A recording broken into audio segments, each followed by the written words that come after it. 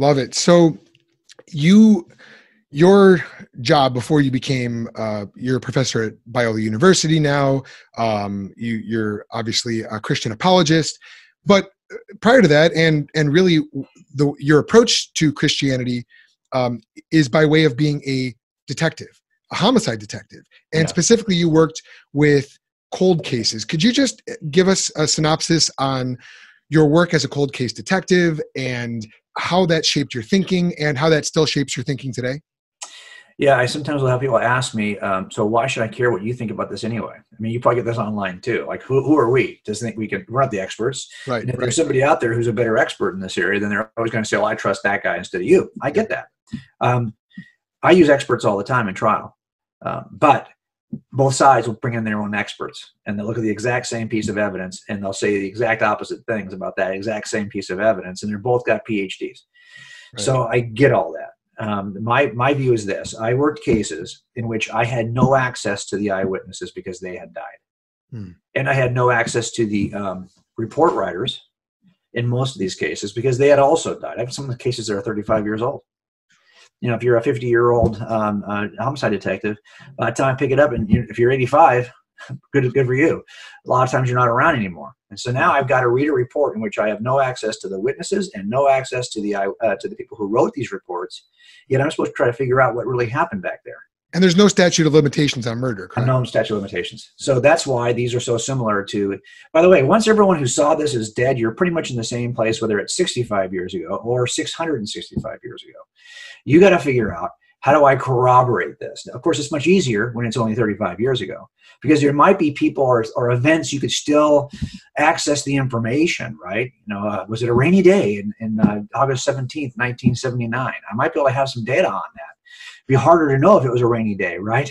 As far as the time of Jesus. But the approach is still similar enough that I just said, okay, I don't know how to assess this.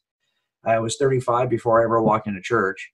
And as I was presented with the gospel and presented with the person of Jesus, I knew I had to go out and buy a Bible to see if any of that stuff was true. And so I did. And then I had to work the Bible somehow. How do I investigate the claims of the Bible? Well, I knew I had a teacher in high school who was Baha'i, and he was great because I was very interested in Baha'u'llah, a remarkable story really on how he wrote his scripture. But these are all proverbial statements of wisdom. Like, imagine if all we had was the Gospel of Thomas, just the wise sayings of Jesus. Right. If all we had were all the Gospels were like Proverbs, you know, you open them up and here's Jesus' wise saying number 1, wise saying number 2. Okay, that's very hard to assess whether or not any of this should be listened to. You might say, well, this feels good to me.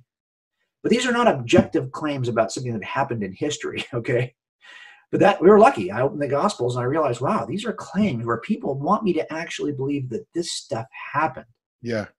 That's different. That's all my supplemental reports from 1980 or 1975. So I started to look at these cases, these Gospels, like a casebook.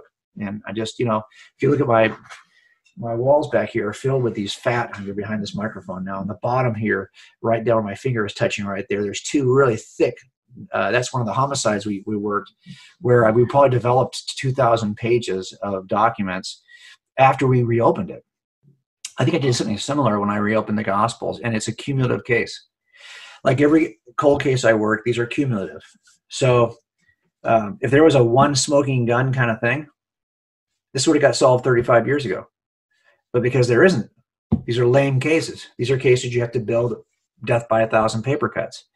That's what I do in these cases. I build them. It takes a long time. They are visual because it's easier to see the case visually when you paint it in front of a jury. When you show it visually in front of a jury. So most of my casework is visual. The books I write, I draw my own illustrations because I want to be able to make that case to the reader, like the way I would in front of a jury. So that's the approach I took with the Gospels. And after examining them to see if they were reliable eyewitness testimony, I came away with, okay, to the degree to which you could test anything this old, given the 4 aspects of reliability in eyewitnesses, right? Were they really there to see what they said they saw? 2, Can they be corroborated in some way? There's a number of ways to corroborate, and all corroboration is just a fraction of the larger claim, because all corroboration is just touch point. I might find your fingerprint in the house, but this doesn't tell me anything about what you did in the house. Now, I can deduce some things, but not everything. It doesn't tell me anything about what you wore or what you said while you were in the house. I just know you were in the house. That's what touch point corroboration does. Same thing in this kind of a case. So the third thing was, have they changed their story over time, or have they been honest and accurate consistently? And the last thing would be, do they possess a bias? These are the things we instruct jurors to look for in eyewitnesses. So that's the only new thing I knew to do, was to examine the Gospels like eyewitness accounts.